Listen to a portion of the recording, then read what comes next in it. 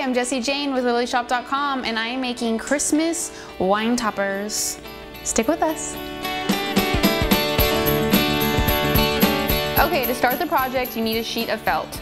So this is red felt, and what you're going to do is just bend the corner over until you make a cone. So this side is just going to meet the other edge. So I'm going to carefully put glue on the entire edge.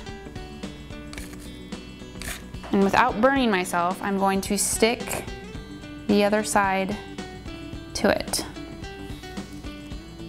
Oh, ow, I knew it. I always do that. So now that you have your little cone, what you want to do is take the scissors and just cut off the bottom portion so it's even.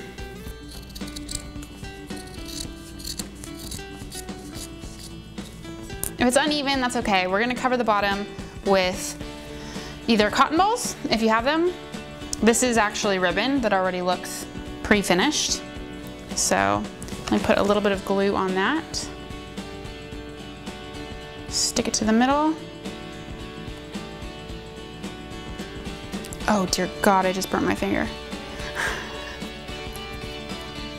And for the last piece, the cotton ball right on top. More hot glue.